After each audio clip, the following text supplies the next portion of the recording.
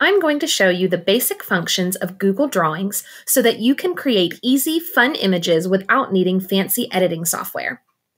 First, you can access Google Drawings by going directly to drawings.google.com or by creating a new drawing directly from your Google Drive account. In Google Drive, click the New button, then More, and choose Google Drawings. Now you have a brand new drawing template that will automatically save to your Google Drive. Your Google drawing will open with a transparent background. You can change this by right-clicking on the board and choosing Background. You can choose either a solid color or a gradient for your background.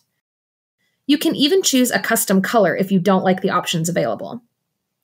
Now let's look at the options in your toolbar. Here you will find 4 tools for adding to your drawing: Line, Shape, Text Box, and Images. Let's start with lines. There are several different line types to choose from. Choose the line you would like to use, then use your mouse to draw the line on your background. Next, let's look at shapes. Choose the shape you would like to use and add it to your drawing. To change the color of your lines and shapes, just click on the element and more options will appear in your toolbar.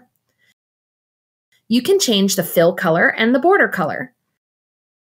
You can also change the weight and dash of your border. If you would like to add text to your drawing, choose the text box option from the toolbar. Then draw your text box wherever you would like it to be. Type your text into the box. You can change the appearance of your text box by using the options in the toolbar.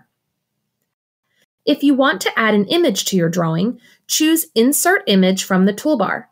Then choose how you would like to locate your image. You can upload an image from your computer, your Google Drive, or even take one with your device's camera. If you would like to search Google for an image, choose Search the Web. Use the search bar to find the image you want, then click Insert. Use your mouse to adjust the size and location of the image. To arrange the order of your drawing's elements, go to the menu and click Arrange. You can move the elements backwards and forwards within your drawing. If you would like more editing options for any of your elements, click the element and choose Format Options. Within these options, you can adjust the size and rotation of your element, its position on the page, and even its color and transparency. There are many more things you can do with Google Drawings, such as adding tables, charts, diagrams, and word art. We won't cover those in this video, but they are all available under the Insert menu.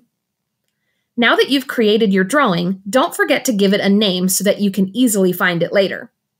And that's it. Now you know the basics of using Google Drawings. Thanks for watching!